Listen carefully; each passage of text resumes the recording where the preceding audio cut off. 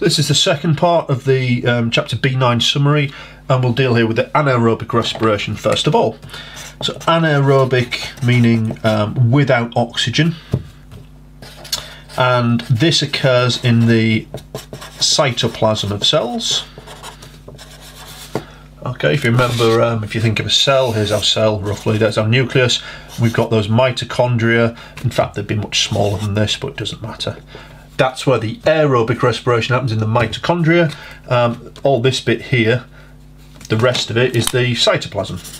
Okay, and anaerobic respiration occurs in the cytoplasm of cells. Pretty common question to be asked. There are two versions of this you'd need to know. The first version is what occurs in mammals, such as us. And like all of the respiration you'll come across, they all start with glucose. Yes, there are other things we could use. Glucose is the one that we tend to think of, or we'll use in these examples. It's converted into something called lactic acid. Now you might see this called lactate. It's the same thing. There's a difference. You don't need to worry about what it is unless you're doing A level, but you might see it used both ways. That's the version that's in your textbooks, lactic acid. Okay, so that's it. There's two parts to it.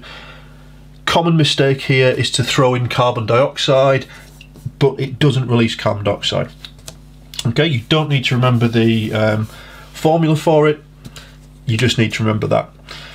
Now, lactic acid is actually slightly toxic. It gets taken off to your liver, where your liver will break it down. Now, in the book, and it's slightly wrong, but it's what's in the book, so we're going to go with it. What they say is that when you have produced some of this lactic acid, perhaps you're doing some exercise, you keep breathing in more heavily after you've done exercise. You know, you think if you ran 100 meters, you get to the end and you start breathing heavily at the end. And they say this is to repay the oxygen debt. I'm going to put that in inverted commas. What it's suggesting is this oxygen is used by the liver to break the lactic acid down. Now the reason I put it in inverted commas, it doesn't really do that. It sort of does, but not really. It's in your book. If you want to look something up called EPOC, which explains it in a bit more detail, you can. Basically, oxygen is used for other things as well. It's about returning your body to its resting state, and it can take quite a long time actually. There's, even when you think you've finished doing exercise, you're actually taking in more oxygen than you think than you would if you just sat and rested for a long time. But as far as we're concerned from here, the extra oxygen you're breathing in after exercise is used to break down the lactic acid in your liver. Okay. Anaerobic respiration does not release anywhere near as much energy as aerobic, so it releases some energy, or a smaller amount, but it's usually fine. It's usually enough for short bursts of activity, perhaps up to 2 minutes, and it's provides you plenty of energy up to that point.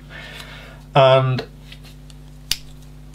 what I suppose you could say is that aerobic and anaerobic are kind of both. If you're doing some exercise, both of these are going to be going on at the same time. What changes is how much of each one. So you might see a kind of graph with, let's make aerobic in blue, and anaerobic we'll give an orange line. Okay, so across the bottom you've got the amount of time you're exercising. Basically, anaerobic is quite high at the beginning, but it starts to run out and get lower and lower as you go along, but it's still there running in the background, so you're still making lactic acid, whereas the aerobic starts off slowly then picks up. Okay, this one allows you to carry on exercising for much longer. Still, if you go too hard, you know, it's like running a marathon and sprinting as fast as you can. The amount of lactic acid you will build up too quickly. You can't get rid of it quickly enough, and that will cause your muscles to fatigue, which kind of means that they tire out. It's a bit complicated what's going on. There's all sorts, but if we say your muscles fatigue if you exercise too quickly, more quickly than your body can get rid of it. Okay, the second type of aerobic respiration is also known as fermentation, and this would occur in fungi, some fungi and plant cells. Again, it starts off with glucose. We convert it into ethanol or alcohol and carbon dioxide. Then put water. Carbon dioxide. Again, just like with the aerobic stuff, it would require the presence of enzymes, or anything that destroys these enzymes, denatures the enzymes, will affect it. If it gets too hot, this won't work.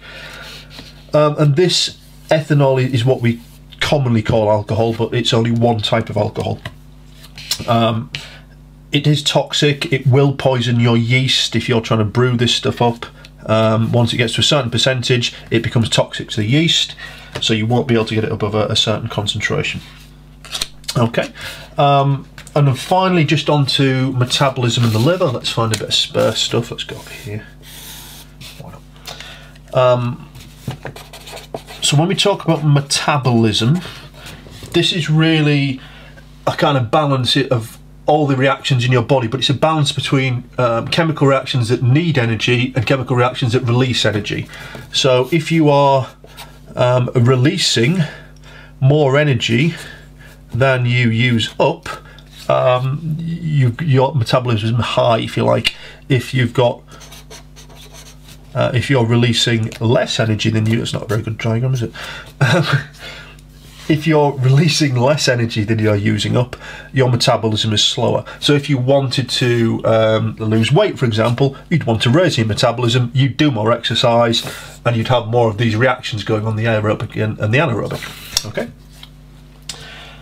What kind of things can be classed as metabolism? Well, as mentioned in the first one, you can store glucose in your body as glycogen, but in fact you can make it go back the other way. This is what this arrow here with kind of two heads, that means it's reversible, so we can go that way or that way. We can store, if you're a plant, you can store things as starch.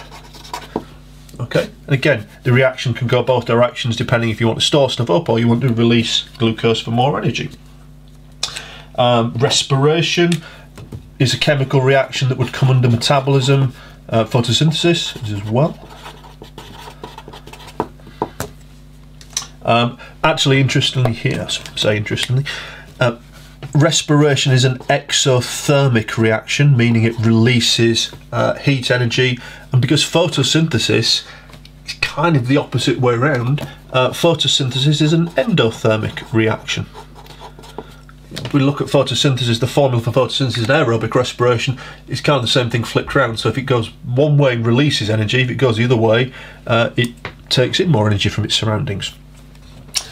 And finally, just to mention the liver, I'm running out of space again, let's pop one down here. So the liver, this big organ sitting in the middle of your body. Get a better pen, there we go.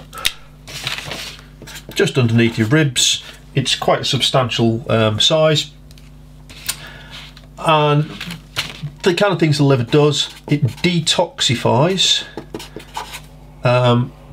anything in your body that shouldn't be there, so poisonous substances. Alcohol being an example, it breaks alcohol down into something that is non-toxic. Of course, it also breaks down lactic acid, and this is where we come back to that thing of the oxygen debt we talked about.